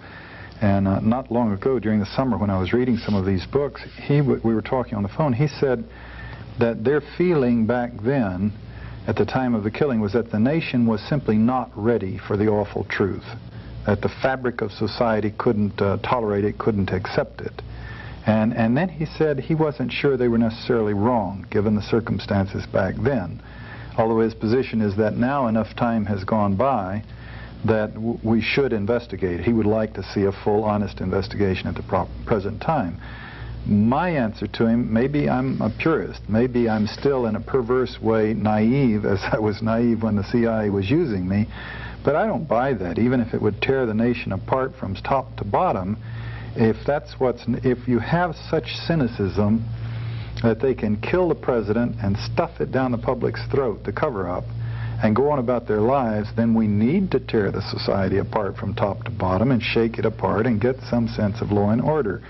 What reality of order can there be in a society that is that cynical? You know what? Oh, excuse me. Go ahead, John. Yeah. Well, I said that, and he did not disagree with me. He's certainly working now to get an investigation. But if someone like him would clearly understand their thinking back then, well, it's truly gruesome, but the nation just wouldn't be ready to deal with a cover-up that kills our president. Better to pull together and keep, nationalism going and everything. Wow. I think every time I see the big dogs say something like that, I saw it during Watergate, etc. Oh, it'll tear this country apart if we have an investigation on. What they're really saying is that the American people would find out too much about how the American political and economic system really work and who controls it and how and who benefits. And if this window were to open up and people were to see the way things really would happen, they would be quite angry. So in the Kennedy case, they would see how the CIA was operating, as Lyndon Johnson later said, a damn murder incorporated in Latin America. They would see the relationships between the establishment people and the mob and organized crime and drugs, and they would see all of these unsavory things which the American people are not aware of. And if there were a true investigation of this, these things would come out, and they might lose control. If there had been a true investigation of the Kennedy killing, George Bush's policies today would be different, if he would be in office, in fact. His double-sided cover story about a war on drugs, while his own personal and his own staff's involvement with major drug dealers, he of course blithely ignores, and the major media blithely ignores, even though they have previously published these things. They've now agreed it's okay. What's happening there, one can surmise, is a carryover to the Kennedy assassination. This is the Mafia, after all, or forms of it, that are smuggling the drugs, and you really are never going to go after them.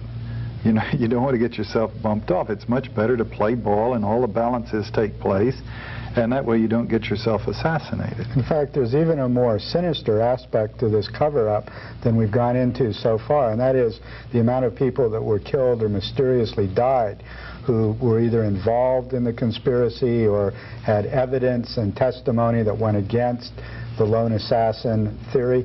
Gary, when did the mysterious deaths, so to speak, begin with the cover-up? When did witnesses begin dying, let us say, under mysterious circumstances? And how broad did this mysterious death? Well, I think it'd probably have to start with Lee Oswald in the basement of the Dallas Police Department. I guess, right. And it goes from there. It started immediately, and it continues even today. There's no way to put a number figure to it, but you can, let's just take two or three. George de Mohrenschildt, who was Oswald's best friend in Dallas, a very influential Russian immigrant and a very smart, intelligent man, befriended the Oswalds. He had French intelligence connections dating back into World War II. Did some very strange things, had some strange connections to some very high-ranking people. In fact, was in a intelligence agency headquarters in mid-1963 with a colonel and a man from down in Haiti, one of the very important bankers down there. But that's a story, a different story. 3 hours before he was to talk to a Senate investigator looking into the Kennedy assassination, he had already made contact with him, set up the apartment. He takes a shotgun, puts it in his mouth, and blows his brains out. That's what we're told, and I'm supposing that that's what happened. But the key is it was because of the Kennedy assassination. Sam Giancana was one of these with Operation Mongoose, one of the organized crime figures who had already was telling the Senate and was being called before them one more time. And late in the night, he is shot in the basement of his home as he's fixing a breakfast, obviously for himself and whoever this friend, quote unquote, is that's there with him, who shoots him once in the back and then I understand, shoots him 7 times in the mouth as he lays there dying, meaning just to make his point. Giancana's associate in this Operation Mongoose, which was the Castro assassination attempts, was a fellow by the name of John Roselli. You people have heard this story, but it's very important. He's been talking about all of the things surrounding the Castro attempts and the John Kennedy assassination, and suddenly he ends up floating up out of Key Biscayne, Florida, in a 55-gallon drum. He's been cut to pieces and stuffed into it and left there for dead. This goes on and on and on. There are eyewitnesses in Dealey Plaza, to Ruby associates and friends, to organized crime figures, to high CIA people. How many? I have no idea. It's you know, it's been calculated by some to be in the 40s and 50s, and by some on up in past 100. I don't think you can actually say. The High Treason book is one of the better recent books. Let's talk about some of these recent books. Yeah, this would definitely be useful. This book, High Treason, by Robert Groden, Harrison Livingston, they list 49 people as I count them. They don't have them numbered, but I went down and numbered. If I didn't miss one, it was 49 by name, explaining what their association with the killing, what they knew, and the timing of their killing. And then they mention a couple places of 7 here and 7 there that also were killed without naming them. These 49 killings, as they describe them, they're imaginative, all kinds of deaths, some of them apparently suicides, some of them improbable suicides, car crashes, shootings, bludgeonings, you name it. They could be done by anyone. I see a lot of mob involvement, but this is frankly because I know so much about the Jack Ruby's involvement in the killing and other mob figures in and around the killing. And so you know the mob was there, and then you think of these things, yeah, that sounds like the mob might very well have done that. If it had been a killing in a situation where there was no possible mob involvement, I would not have felt uncomfortable in believing that these were engineered by people like the CIA's OP Mongoose people or people working out of the Pentagon.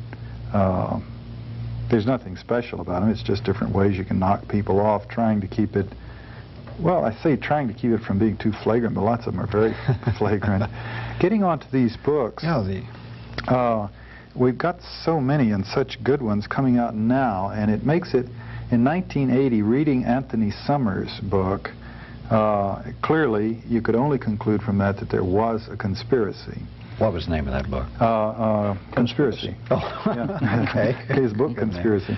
And but he pulls his punches, sort of, or he pulls up at the end. He won't deal with the killed witnesses, and he won't deal really with projecting as to who might have done the conspiracy, who was responsible for it, and under what circumstances. Now, there were some books out then. Gary's book, Cover Up, did deal with, you know, who might have done it, with the conspiracy, and the conspiracy and the killing and the cover-up.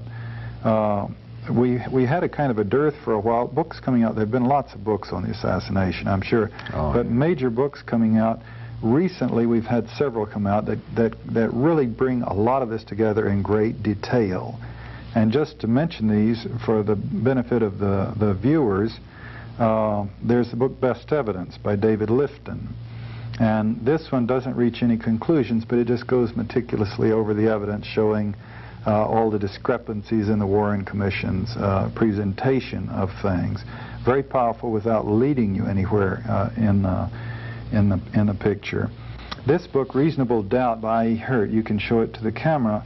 The first half of this book I found to be just absolutely excellent, as he presents the evidence in Dallas around the killing that could not fit a lone assassin theory. The second half of the book, I felt like it drifts into things that are much less specific, a little harder to follow, and thereby less convincing. Just in the last year, we have 2 books that have come out that are really quite fascinating, a little bit of unfortunate controversy around them, but even that may stimulate interest and make it worthwhile. But you have David Scheim's book, which presents a strong case. This is Contract on America, and it's sold zillions of copies, fortunately.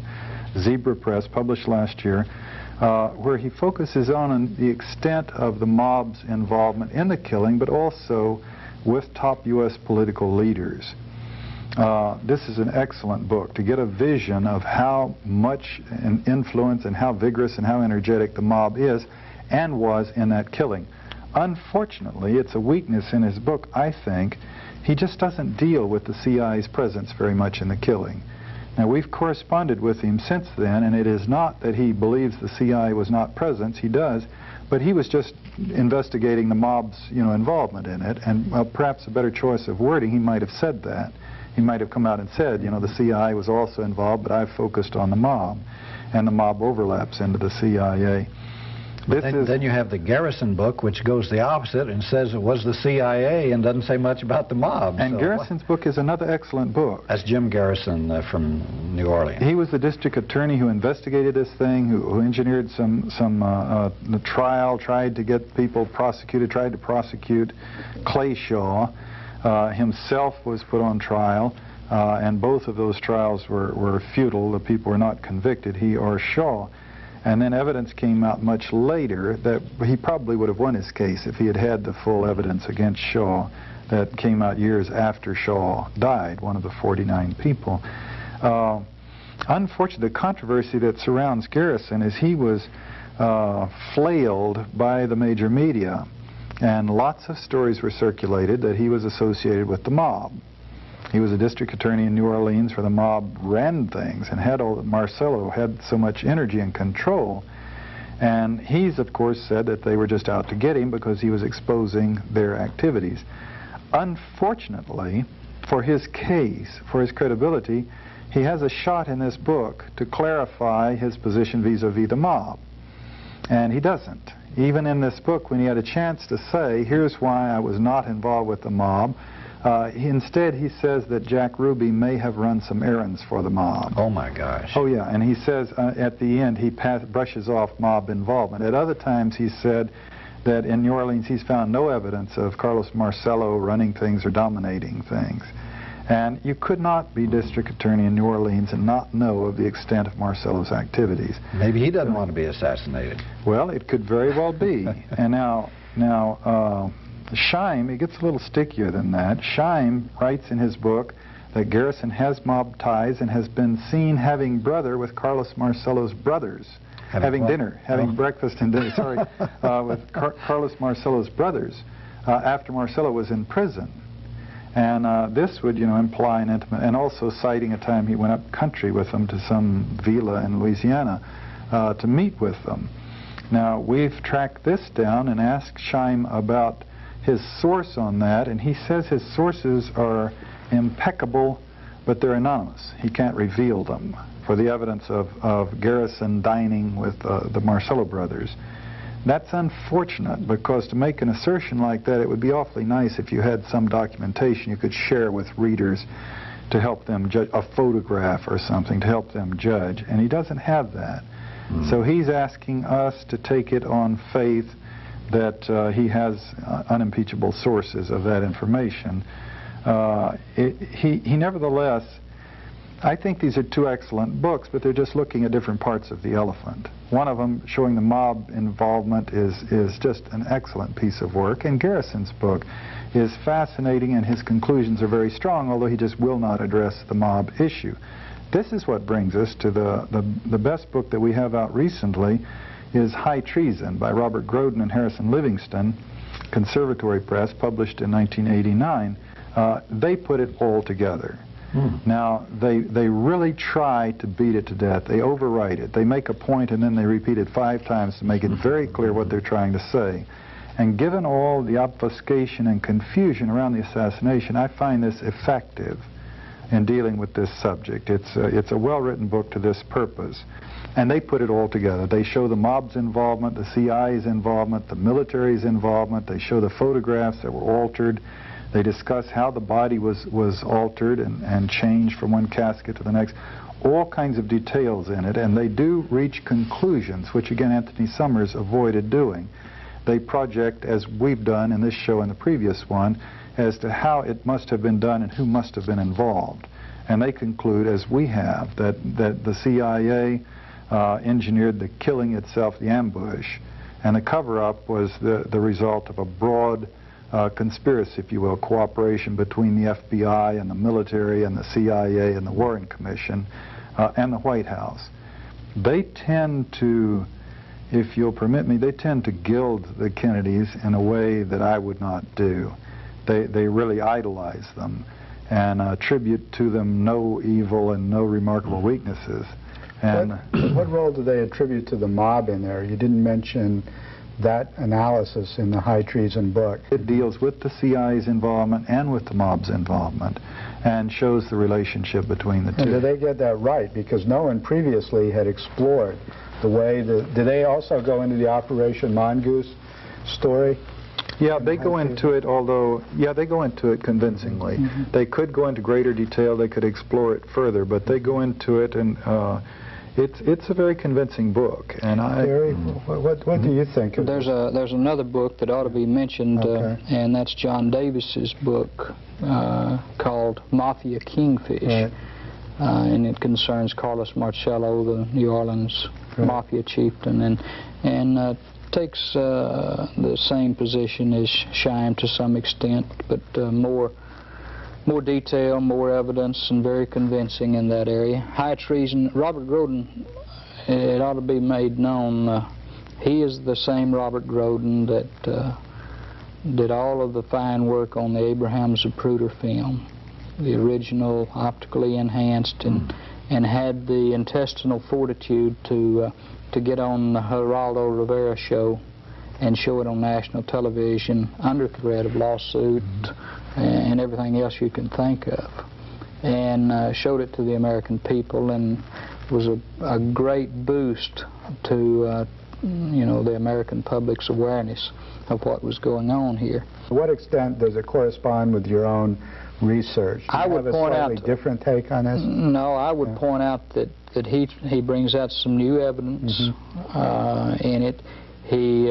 He's one of the first to publish, by the way, the new Best Evidence book, as well as his, publishes for the first time the black and white photographs of the president's autopsy. Now, a lot of people are going to cry, oh, that's just terrible to do that. The only reason it's done is because what the evidence shows from those autopsy photographs makes a liar out of the previous investigations one more time. You should show the viewers the J. Edgar Hoover book, Secrecy and Power. Oh. It's a book that's excellent. It's restrained. They pull their punches. They don't talk about the fact that J. Edgar Hoover stole $1 million from the American taxpayer. He was a thief. But they do make it clear, and you read that in conjunction with the Contract on America, and you get the extent to which the Mafia is involved with our leaders. J. Edgar Hoover, a lifetime involvement with organized crime while denying that it existed in the United States.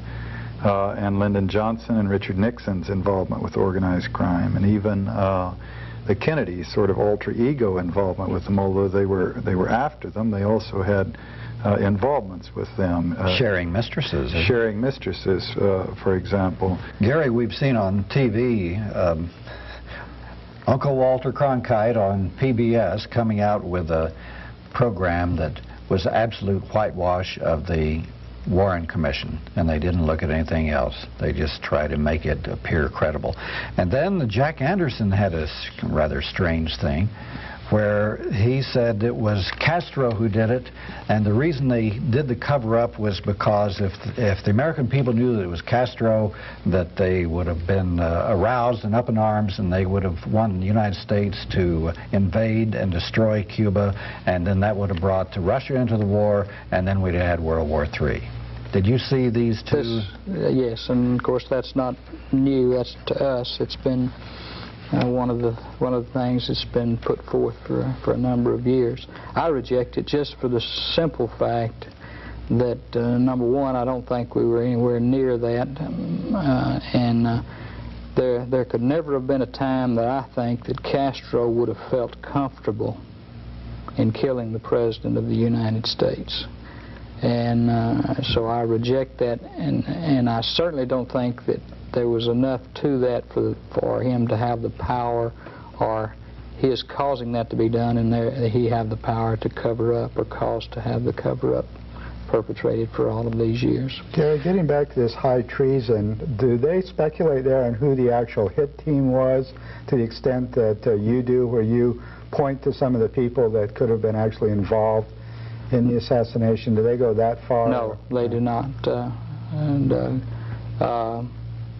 You know, and when we point to some of the people, we point to them because we have evidence that causes us to point to those. For instance, on our last show that we did together, we looked at a man by the name of Charles Harrelson, who's a well-known assassin, hit man, and who had already confessed to not only killing a federal judge in San Antonio, Texas, but also he said at the same time, I also killed President Kennedy. Others have confirmed the fact that he was not lying, and that he has been, for a number of years, even as a young man, he was about 25 in 1963, even as a young man, one of the top qualified assassins in the United States. So I don't find it unusual. And if a guy says he does, you know, does something, I think it ought to be looked at. The media said, so what? Ho hum. And there's evidence that he was in Dallas. Well, there is some evidence in that we have photographs of some people being arrested, and one of them is the spitting image of the man. In fact, we've shown photographs of him and of the man being arrested, and to two independent forensic anthropologists, people who testify, doctors who testify in court on matters of facial resemblance, and they said that there was a 90 to 95% probability that the two men are one and the same. So you have one of the most detailed accounts of the Kennedy assassination, yet did any of the media call on you during the 25 anniversary celebrations last fall? I didn't see you on the... Constantly, but I got cut. Yeah. So you were actually interviewed. I got the cutting room floor most of the time. In the about 3.5 minutes we have left, it's not much time to make a conclusion, but the satirist Paul Krasner said, we saw him say that, well, we've had all these political assassinations, and the survivors now say they have a mandate. But Kennedy, of course, wasn't the last political assassination. You had Karen Silkwood, you had RFK, Bobby Kennedy, you had attempted to kill George Wallace, and Martin Luther King was assassinated. So it appears that political assassination has been alive and well in the United States, and apparently the people saw that they could get away with this, and either this group that did this conspiracy or other people say, hey, it works and we can get away with it. Why not do it? Gary, do you see this Kennedy assassination as a coup d'etat? As one of the books on the subject indicates, it was an attempt by a small group of people literally to seize power because they weren't in agreement with the direction that Kennedy was moving. I definitely do, and I think you can look at history and it'll bear that out. The policies that President Kennedy was moving toward and putting into operation started changing that almost that very day, and we were never the same. And going back to that day, it will be like turning a page in history to historians. I think they're already seeing that. You know, one of these days I hope we'll learn the history lesson that this is saying to us. They did do it in 1963. They did cover it up. And when I say they, I wish I knew all of the particulars involved. We don't yet. And but they have continued to sell it to us until the people today say, what's the use? What can we do about it? We're just 1, or we're just 10, or we're just 25. I would urge you to say, you know, we're still a very viable force in this country when we rise up and speak and say we want something done. We're not through with this. And one of these days history will confirm that President John F. Kennedy was killed by a conspiracy founded within his own government, but the perpetrators, after a long period of time, were finally convicted and brought to justice. What, in a couple of minutes or so, would you evaluate this whole situation of political assassinations? Just to simplify the whole thing, in all of my readings about the CIA secret wars and activities, certainly the thing that gives you the bottom line of the cynicism is the Kennedy killing. That they would engineer a killing because they're not content with the electoral process and assassinate our president and stuff it down the public's throat, the cover story, and get by with it so that no one is prosecuted. The cynicism of doing this in broad daylight in front of the eyes of the world, if you will, pretty much says it all, doesn't it? Yeah. That brings us to the end of this Alternative Views. Gary Shaw has established the JFK Assassination Information Center in Dallas. It's a repository of a lot of information concerning the assassinations available to the public. It has films, newsreels, audio and visual tapes, artifacts, government documents, books, and publications. They're available to you in the center's files. It's a 3,000 square foot area which includes a public exhibit where evidence and information concerning the assassinations are on display. You can also see a 20-minute film of the assassination and its controversies. If you'd like a copy of this brochure, which you've been looking at on your screen, send a self-addressed stamped envelope to JFK Assassination Information Center, West End Marketplace, Suite 310, 603 Munger Avenue, Dallas, Texas, 75202. The phone number is 214-871-2770. That's the JFK Assassination Information Center, West End Marketplace, Suite 310, 603 Munger Avenue, Dallas, Texas, 75202. We frequently hear from viewers who request a list of news publications, which we use on Alternative Views, and also a reading list for U.S. power structure in the mass media. If you would like to have these, send a stamped, self-addressed envelope to the Alternative Information Network, P.O. Box 7279, Austin, Texas, 78713. You must send a self-addressed stamped envelope because we just can't afford the postage. We don't only get about $3,000 to $5,000 a year to run this program. Alternative Views is a production of the Alternative Information Network, P.O. Box 7279, Austin, Texas, 78713. Bye. Always innovative, Essex Community College is planning a silent verbal auction.